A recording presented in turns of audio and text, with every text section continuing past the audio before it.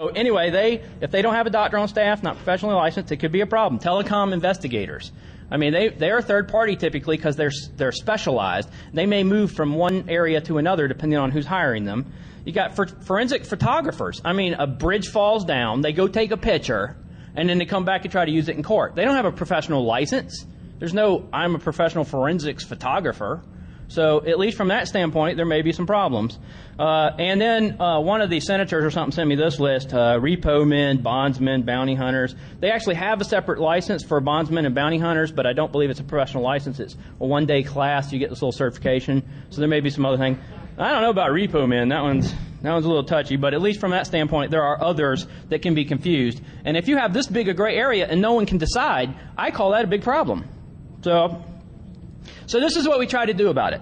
Over the next year, a bunch of us who are leaders in the field, some people from large companies that you guys would know if I named them, basically we created this group that's called Digital Forensics Working Group. And we got the senator who originally submitted the bill for the PI board to say that he would work with us. That he would work with us instead of the PI board, and he would submit a law on behalf of us if we wrote one, to either create or try to do something maybe with a new board, or to submit a law that basically excluded us, or whatever we wanted to try to write. If it was feasible and logical, he would submit it. So then, the day that you had to submit these things, all of a sudden, even though we wrote a bill, we sent it to him, it was all confirmed, he says, I got it, we're good to go. He submitted the PI bill again the next day. The original one with some changes to it that now actually declared that we were digital forensics people were now involved. So basically, I'm like, what the heck happened here? How did he just all of a sudden stab us in the back, turn around? You waited a year and delayed us by a year. So I sent this to one of the House GOPs who was kind of a friend of mine who's actually talked to me several times about this issue.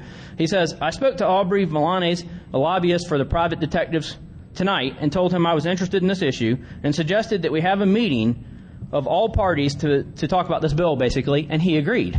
And this is the first time I had seen this guy's name. So I'm like, I'm curious about this Aubrey Milanes guy, because is he related to John Milanes, the president of the Private Investigation Board? Bam, they are brothers. So I guess not. I'm learning a lot about the political system as we go. Because let's face it, as computer guys, most of us, what's that? That's a felony. So as a computer guy, most of us just go, I don't really care what they pass as far as the law. We work the system. We figure out a way around it. We do what we got to do. Well, now this is a prime example of us not being able to. There you go. It is on the DVD or CD that you got from DEF CON as well. So it's on there. I've published this. So, and on many boards. Yes, there you go. So, but, this bothered me quite a bit. And, is it illegal? Probably not. I mean, he's a lawyer, and he was hired by the Private Investigators Board, but here he is trying to pass laws and get senators and stuff to agree with him to benefit his brother directly. So, and help his businesses. That seems a little, a conflict of interest to me, but I don't know.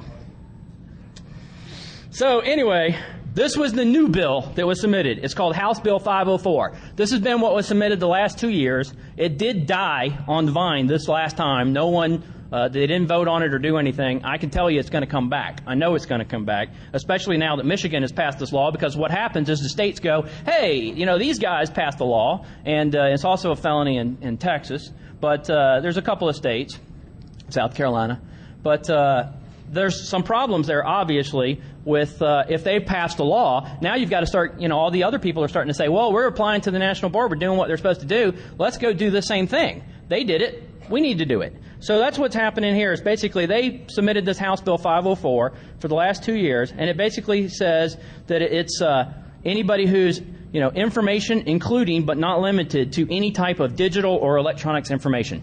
So at this point in time now, they're not even just saying computer forensics. Now they're saying anything. So that does include pen testing and other stuff like that. Or, who knows, maybe, Check 21 or something like that, because now it's all digital. I mean, there's a number of things now where things are going to be applied because they're digital. So we may start having some problems there. Yeah, I mean, it could be anything that's used for a legal purpose, obviously. There's a lot more to this, so you need to look up House Bill 504 and read it.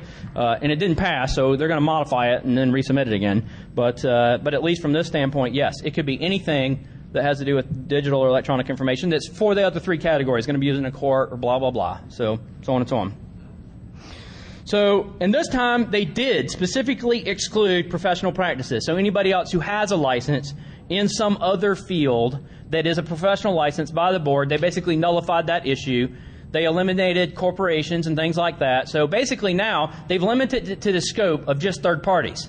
So now it's the companies who are reselling their skills to someone else. Those are the only ones now that are in trouble, according to the new definitions. So this is, I pulled this from, and the website is over here in the corner, investigation.com. This is a really good site. They have a whole map up of letters. This guy, Mark Kessler, basically has sent a letter to all the states asking them whether or not computer forensics people have to be private investigators. And this is just one clip from the one from Georgia. And so even though technically, like I said, they've only changed the word from, or tried to change it from misdemeanor to felony, they're stating right here clearly that the board does require computer forensics firms to be and technicians to be licensed to perform their duties to the public, blah, blah, blah. So this is like your written information for that. And there's other states up there on that list. If you go to that, they have like a map and a whole bunch of letters. And you can go read what they say. Keep in mind, some of them may be outdated now because they may have changed since the letter was submitted to them or written back to them, because it takes the state like a year to write a letter. So So let's talk about some of the various states, some of the other states I know of things that are going on. So South Carolina says it requires a license and will hunt you down. I've actually heard something along the lines of the AG has basically said, if we ship evidence out of here and it goes someplace else and you investigate it, even if it's in your own state, that we're going to hunt you down. So that's not a quote, so you guys have to hunt that down on your own if you want to find out what that is. So I'm not saying that it's 100% accurate from that standpoint. That's just one that I have heard through the grapevine. So you can follow up with that. Then you've got a couple other things like Alabama, Alaska, Missouri. They don't have a state PI licensing board, but they have cities that have the requirement. So now, if you're going to get a license, you have to pay attention to what city you're in. Maybe in one city you don't have to have one, in another city you do. So, and if there's two cities that require them, you got to get two different licenses. That could be a big problem, especially in something as diverse as something like Alaska. I mean, how many different cities are going to go to work in to, where's your work going to come from as a third party? Then you have South Dakota has no PI license but has a business license. I mean, this is how screwed up some things are. I mean, from one state to another, you have no idea what you're dealing with. So if you're going to be dealing with digital stuff, you may be crossing state boundaries in most cases, because who knows where it comes from.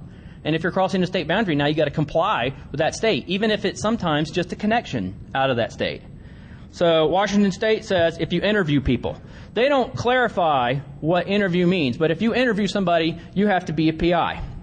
So what does that mean? Interview, interrogate. In most cases, it just means you talk to somebody. So client calls you and says, my son's missing, and can you help? And you go over and look at their computer, and you take $10. So now you've interviewed them, and now you have to be a PI.